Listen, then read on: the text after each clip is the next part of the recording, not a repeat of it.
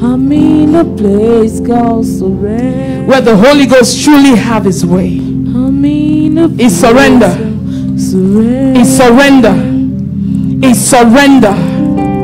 It's the place called, there's a place called surrender. If you don't get to surrender, you can't serve God. You can't carry God. Only dead men carry God. You have to get to surrender.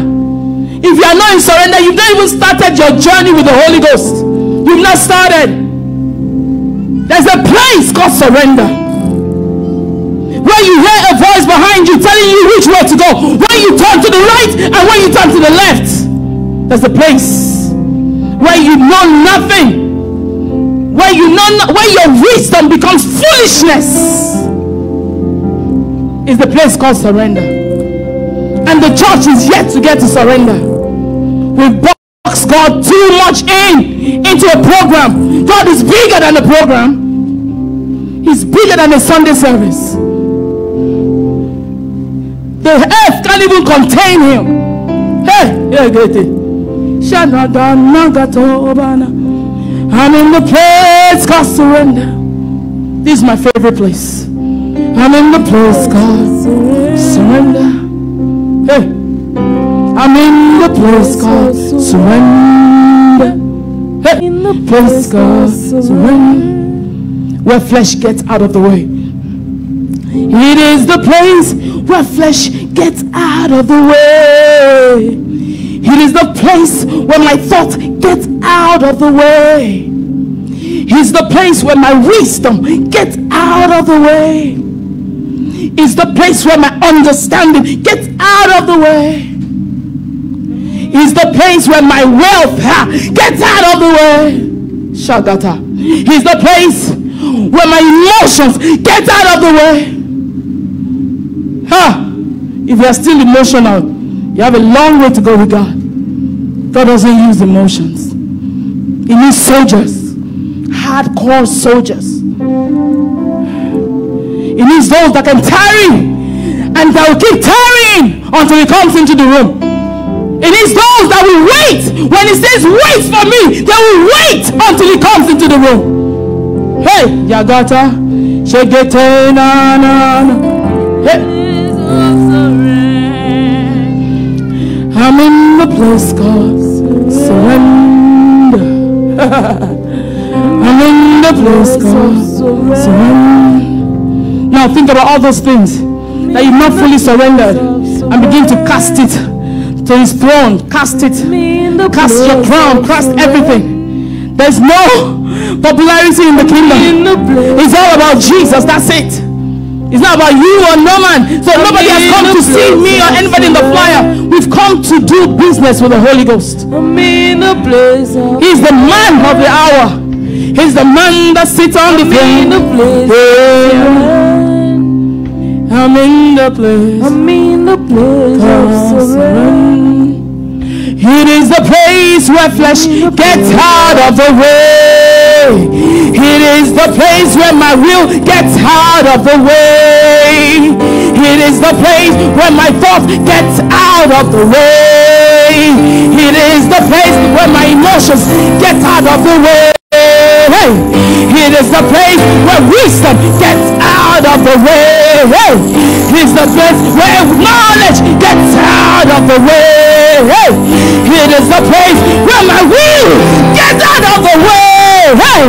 It is the place where my flesh gets out of the way. It is the place where my thinking gets out of the way. I'm in the place called surrender. Shagada. I'm in the place of surrender.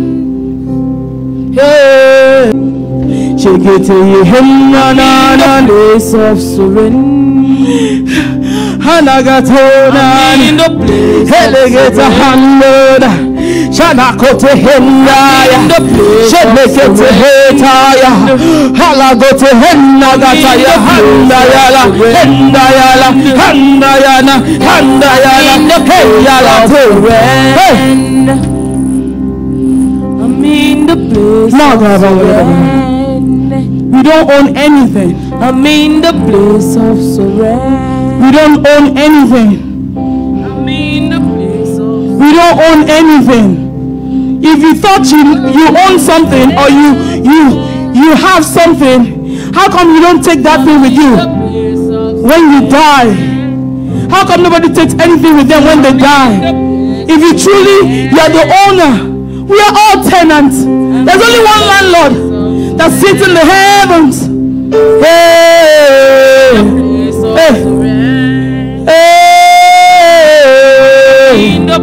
we don't own anything. We came naked to the world, and that's the exact way we go. There's nothing that we brought to this earth. You own nothing. You own everything. Wisdom comes from you. Breath comes from you. Everything comes from you. So what's the arrogance for? What's the pride for? What's the carry me for? The place of surrender. He belongs to you. I'm in the place of surrender.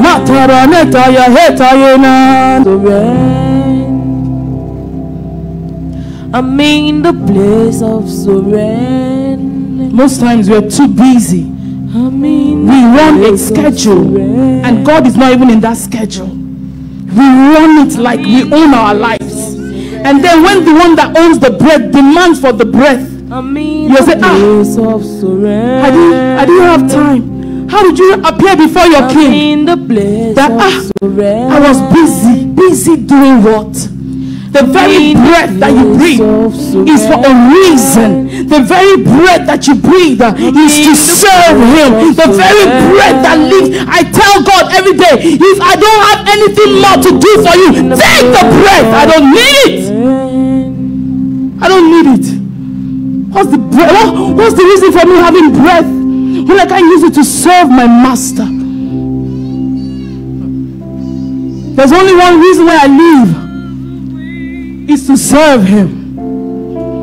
And that's the reason why we all live. That's the reason for the breath within us. If you don't have a breath in you, will you have a schedule? If you don't have breath in you, will you have an agenda? We run like we own our lives, and then we drop dead. You say, oh God, I didn't have enough time. She didn't finish her work. No, she was too busy doing her own work.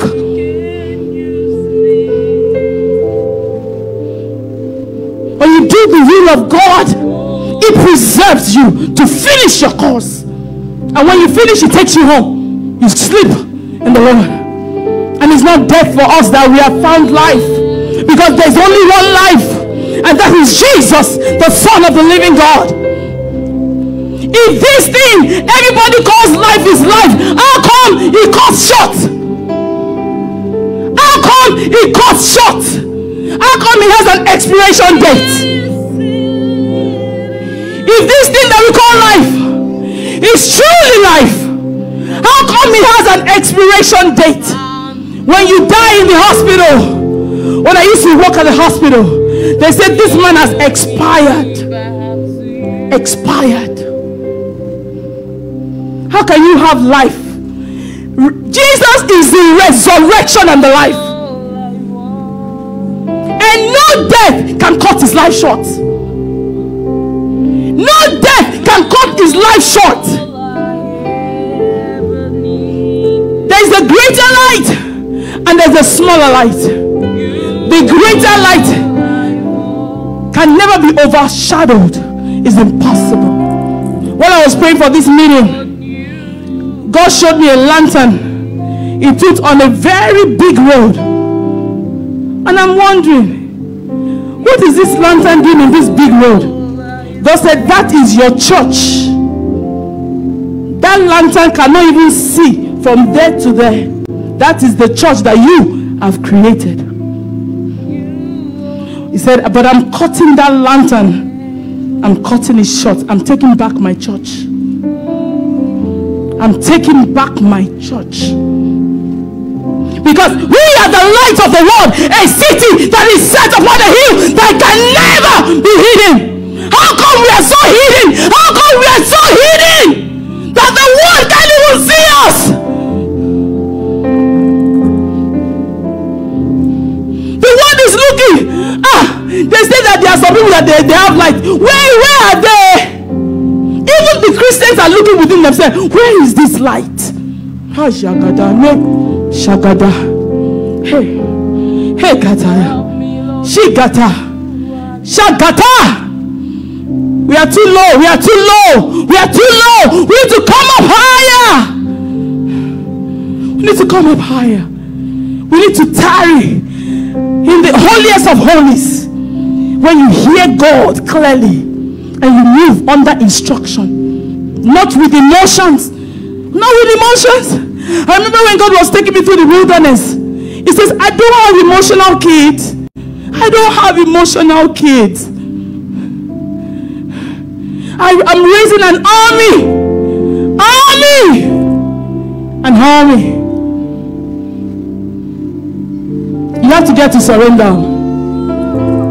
My assignment is to bring the nation to surrender. Where you sit and let God have his way. Where we don't have agenda. Where we don't have schedules. Where we don't know anything other than Jesus and him being crucified. Where we preach the kingdom, not church, not doctrines, not God doctrines, not man-made doctrines, but when we teach the kingdom of God. How can a lantern, we all know a lantern from Africa now, how can that lantern, that little lamp, shine in the whole world? It's not possible. And we have limited God to that lantern. It breaks my heart. It breaks my heart to see a generation running after the things that are not even of God. They have a form of God, but they deny him of his power. Form of godliness with no power. Paul said, I've not come with excellency of speech, but I've come in the demonstration of the power of God. We speak too much drama. We speak so much drama that we don't even know God. In Jeremiah 9:23 and 24, he says, let him that glorieth glory, because he knows me and he understands me. Let not the rich glory in his riches. Let not the wise glory in his wisdom. Let not the wealthy glory in their wealth. But if you must glory, you must glory that you know me and you understand me. That's your glory. Ayagada na na na na na na na na na shagabalada agada hekete henagata yenana shagadara lagatenana ayaga yagata yekete makatabali alakoso hasheterena chetetena ayagata ya. I'm in the place called surrender. That's where we must be. I'm in the place called surrender. I'm in the place of surrender. And we go about like we own our lives. Truly, really. If you own your life, how come you can't preserve it when death comes? I say, how come you can't tell death? Okay, death. Hold on. Let me quickly. No. When the owner of the bread comes, that's it. That's it. And that the spirit of death that's been loosed in the atmosphere. If you don't know what's going on, you better know that there's a spirit of death in the horizon. And God allowed it. And God allowed it. And God allowed it. So if you must live to serve him. Why are you taking breath in you when you can't use the breath to serve God? You must live to serve him. I'm in the place called surrender. I'm in the place called surrender. The place goes surrender.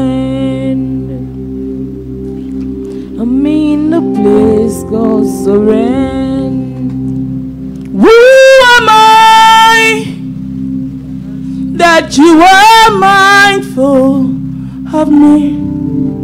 Who am I that you are mindful of me? Who am I, Jesus, that you are mindful of me? What is man that you are mindful of him? What is man that you are mindful of him? Who am I that you are mindful? Hey, what is man?